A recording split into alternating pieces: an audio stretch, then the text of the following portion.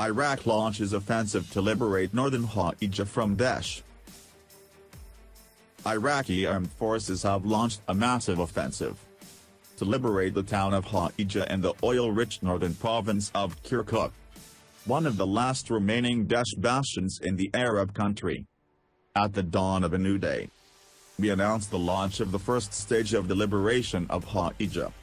In accordance with our commitment to our people to liberate all Iraqi territory and eradicate Daesh's terrorist groups, said Iraqi Prime Minister Haider al-Abadi in a statement on Thursday.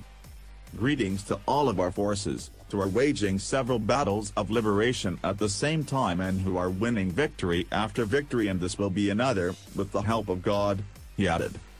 7 areas in the operation zone have reportedly been liberated since the early hours of the day.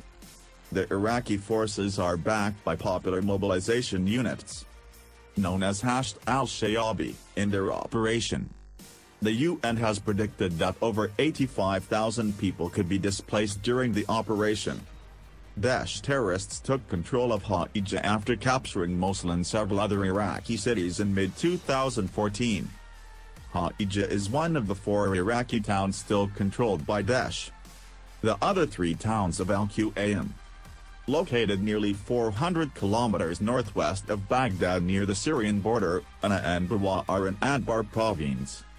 The operation comes only a few days before the planned Kurdish independence referendum in northern Iraq that has seen strong opposition from the Baghdad government, Iran, Turkey, Syria, the United States and the United Nations. It is still unclear if the planned referendum in Kirkuk would be affected by the offensive on Hawijah, which is likely to cause an outflow of refugees toward the neighboring areas.